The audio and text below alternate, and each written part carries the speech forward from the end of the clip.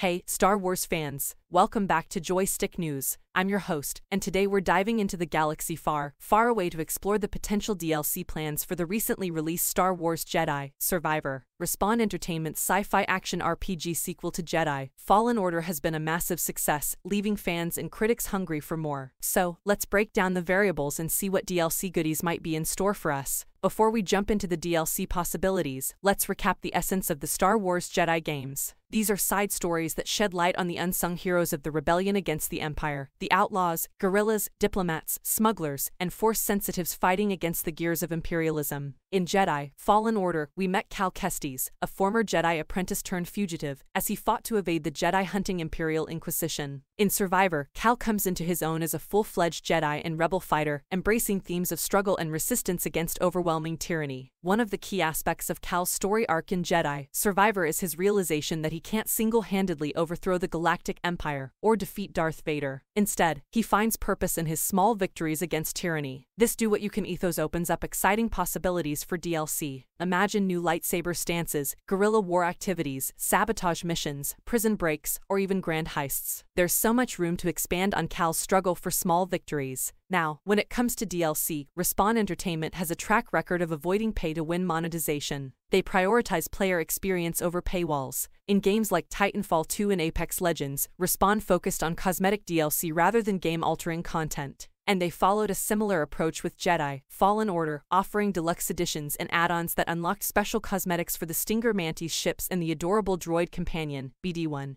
The current deluxe edition of Jedi, Survivor also includes similar cosmetics, hinting that Respawn might not have plans for a paid story campaign DLC. However, it's important to consider Respawn Entertainment's current development cycle. An official announcement from Electronic Arts revealed that Respawn is working on not just one, but two other Star Wars games alongside Jedi, Survivor. Game director Peter Hirschman is leading the development of a Star Wars first-person shooter game, possibly a sequel or successor to the legendary Dark Forces series. And Greg Forrest, along with the Bit Reactor Studio, is diving into a new Star Wars strategy game. With these projects in the pipeline, it's understandable that Respawn's time, budget, and staff might be stretched thin, making the odds of Jedi, Survivor DLC somewhat slim. So, to summarize, while Star Wars Jedi, Survivor's open-ended themes and Cal's struggle for small victories make it perfect for DLC expansion, Respawn Entertainment's focus on cosmetic DLC and their involvement in other Star Wars projects could impact their ability to deliver additional content.